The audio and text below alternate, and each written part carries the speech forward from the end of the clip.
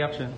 Yeah, I would like to take this opportunity to say thank you sa mga tao in behind of this kanang first step to create and establish a public library diri sa Guadalupe, intended para sa itong mga youth, not just for the kids but sa mga nag-eskwela o atong school youth na willing magkaton. So first, I would like to thank the CYA for taking the initiative para sa paghatag o pag-donate sa mga libro, pag-gather them, and with the partnership of the Rotaract of Cebu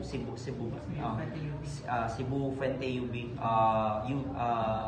chapter sa Rotaract. So thank you so much sa inyong pagtabang sa SK Guadalupe no, sa amuang vision to create a public library is not impossible now because of your help. So thank you kayo ninyong tanan.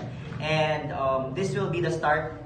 It will not be the last. It will be the start since last year, late last year, we started to plan how to make a library out of nowhere.